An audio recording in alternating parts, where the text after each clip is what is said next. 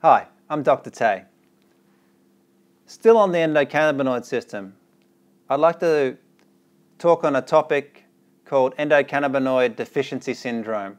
Now, Dr Ethan Russo is a prominent cannabinoid doctor from the States and done a lot of work and a lot of studies into cannabis, therapeutically, and the endocannabinoid system. And he's come up with in a paper called Clinical Endocannabinoid Deficiency Reconsidered, 2006, by Dr. Russo, he's looked at what he's termed endocannabinoid deficiency in a group of diseases, inflammatory diseases mainly, and this group includes anorexia nervosa, motion sickness, fibromyalgia, Huntington's disease, irritable bowel syndrome, menstrual problems, migraine, MS, Parkinson's, PTSD, schizophrenia, migraine, and seizure disorders and mood disorders, including anxiety and depression.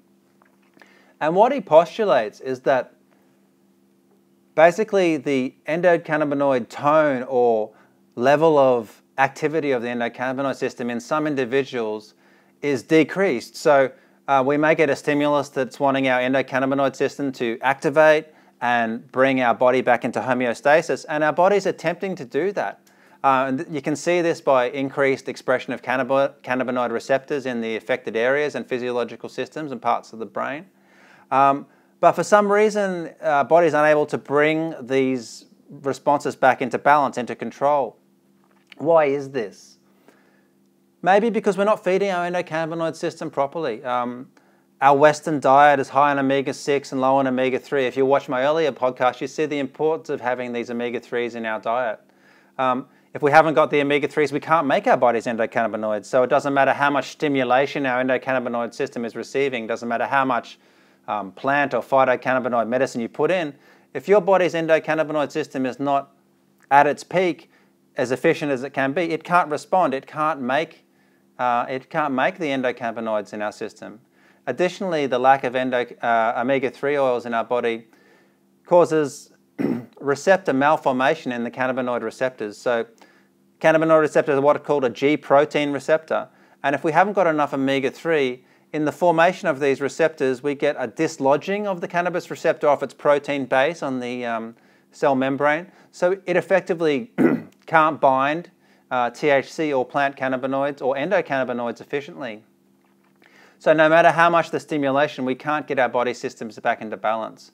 So this is very relevant in my practice. I have lots of patients that I think suffer from this syndrome and respond very well to endocannabinoid supportive measures and then supplemental phytocannabinoids or medicinal cannabis.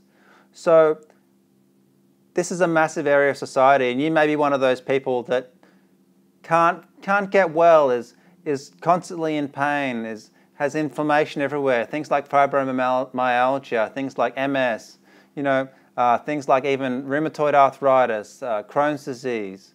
All these inflammatory conditions could have a basis in endocannabinoid deficiency or insufficiency. So remember to feed your endocannabinoid system.